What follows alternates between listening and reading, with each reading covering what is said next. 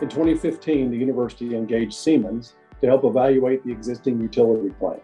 During the evaluation, it was determined the plant could not be renovated in place and that a new plant would need to be constructed to maintain continuity of service to the College of Vet Medicine.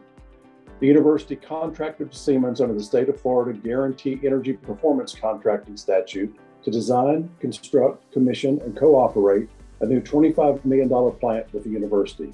Under this performance contracting model, Siemens guaranteed savings performance over a 20-year period to help offset the cost of the plant construction while eliminating $23 million in deferred maintenance. As we approach the end of the first year of operation, we are exceeding the savings guarantees.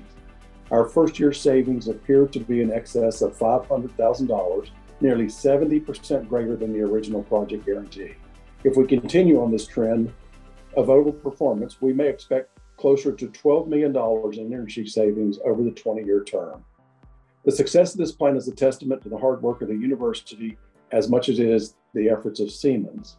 In the ESCO performance contracting process, Siemens and the university collaborated at every step of the way, including vision, design, construction, and commissioning.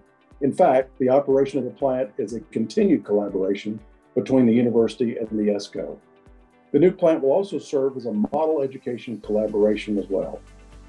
Through a grant from Siemens, we are working with the agency, a student-run organization in the College of Journalism, and the College of Engineering on student engagement initiatives to bring the plant into the classroom and the classroom into the plant. The project has been a resounding success and should serve as a model for ESCO projects in the future.